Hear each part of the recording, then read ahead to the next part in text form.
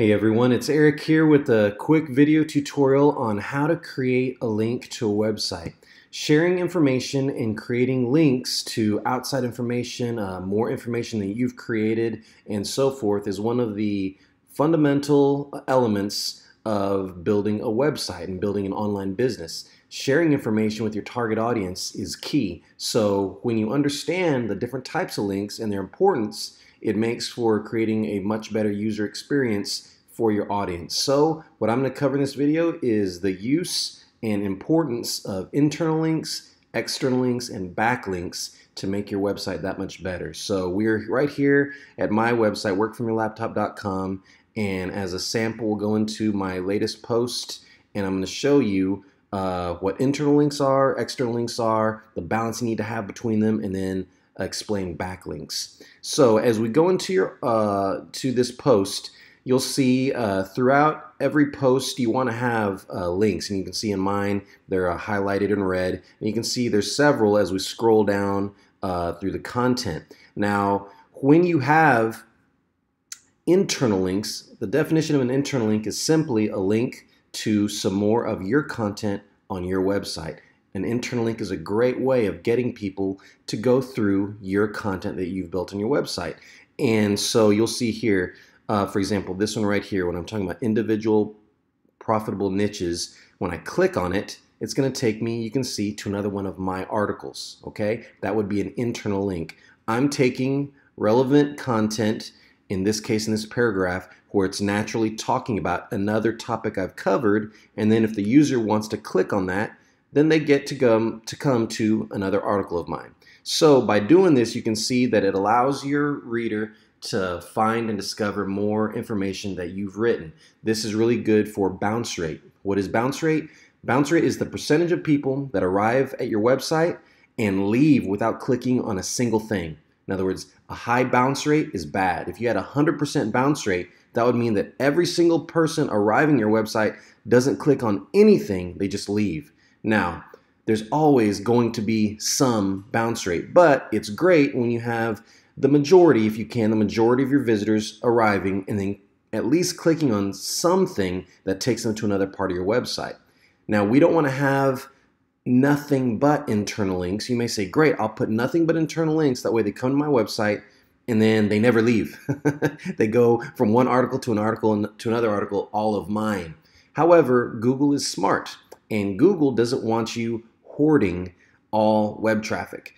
When they see that you have nothing but arrows pointing back in at you, they start to see that as a red flag. So you want to have a good balance in there of external links. Now, what are external links? External links are obviously the opposite of internal links in that they link to an article outside of your website. For example, this right here in this sentence, this article is talking about Google and making money affiliate marketing, how to capitalize on Google. It says here, Google searches happen 3.5 billion times each and every day. This, when I click on it, is an example of an external link. You can see it takes me to an outside site. And this site has all kinds of pop-ups. But you can see that it takes me to an outside site. How many Google searches per day on average in 2018? So this is an external link to this authority site, and the reason I call it an authority site is when I grabbed this link, I believe this was the top Google search result for that question I had as to how many Google searches are made per day. So this is an authoritative link, and it allows me to share this information with my target audience. Now you might say, why would you want to send your audience away? It's not that you're trying to send your audience away, it's that you are trying to share pertinent information and help answer their question. Anyone arriving at my post here is trying to understand Google, how to capitalize on Google and make money with the website, make money affiliate marketing. So to this point, when I'm saying Google searches happen 3.5 billion times each day, and that's a reason why when you can tap into that power, you're able to understand more and more of what people are looking for. That article that confirms this amount of searches is relevant, it's pertinent. Just because you're pointing someone away, obviously you don't want to point everybody away. If all your links were external links, then we go back to that balance issue. If everything's internal, Google doesn't like that. Just like if everything's external, Google's going to say, why am I even going to bring anyone to your site if you're just going to point everyone away? That wouldn't make sense, right? So what kind of balance do we need? Within each article that we write, it's a good idea to have maybe more internal links, right? You want to have more to your stuff, but it's a good idea to have 1 or 2 solid external links that link to authority sites outside of your own. It's no different than when you have someone who posts things on social media. They're not necessarily posting everything. They're not just posting stuff that they've made. A lot of times people share funny videos, share outside sourced elements. When they do that, you don't forget all about them. You go back to them as a source of good information. When people see that you are really trying to answer their question, not just hoarding all the information, answering their question, they see you as a solid source of information. Google sees this the same way, and you become an authority site.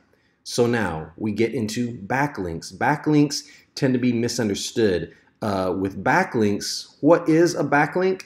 A backlink is simply when someone outside of your website links back to you. In other words, someone outside your website creates an external link and it links to you. So it's no different than my external link that I showed you here. This external link, when you click it and it comes to this site, it serves as a backlink for this site. The more and more backlinks you have, well, that's an obvious sign of authority, is it not? When you have more and more people that are linking to your website saying, oh, here's a good article by this person, here is this great information by this person. Google sees that, and when they see that more and more people are linking to you, that's an obvious sign of authority. So when you're creating really good content, by the nature of the internet, you'll start getting backlinks, and this is of course a good sign of authority and a good positive sign of good SEO, search engine optimization. Now, you don't want to try and cheat the system. In the past, there were people who would offer, hey, you can pay us and we'll create a ton of backlinks for you. And all they were doing was building websites with no content, no real content. All they had, it was almost just like a listing, a directory listing with all these links for people who had paid to be a part of that, directory. And they were trying to cheat their way into having a ton of backlinks and become an authority site. Google, again, is very smart. Google sees that and realizes there's no real content here. They started ignoring a lot of those directory sites, saying these aren't good backlinks, and they started minimizing the amount of authority backlinks give you. But all in all, the bottom line here is when you're creating content, make it your focus to be answering the question that your target audience is asking. Here, they're asking about how to Google for business. So every bit of this article is going to be answering that question, giving links to other posts and articles I've made that are relevant to this, and also using external links along the way so that my audience can then get the best answer to the information, create the best user experience for them. And by that, when you're able to be consistent in your content creation with that as your focus, you will over time become that authority site you're looking for, have several backlinks for your website, and you're going to be able to build more and more traffic. So there you have it. It's a pretty simple concept, the good balance you want to have and the reasoning behind it. And if this is something that's interesting to you, if this is something that you're looking to build a website that gains real traffic, ultimately with your audience being the main focus and their user experience, but along the way, if you'd like that traffic to turn into revenue and create some consistent monthly revenue so you can do this for a living, then I highly, highly recommend going to, in fact, it's right here on my website, #1 recommendation. This is a link that takes you to the top training and mentoring community that I've found for building a website from the ground up. This link will take you right to that review. And if you're watching this from YouTube, I'll put a link not only to this review, but I'll put a link to where you can create your own free starter account. You can actually try it out free. It's the best part. And by going through my link, you'll actually have me as your personal support coach. Check it out. I've had nothing but positive experiences through it, and it absolutely delivers. And there you have it. As always, if this has been helpful to you, please like, share, and comment, and I'll see you next time.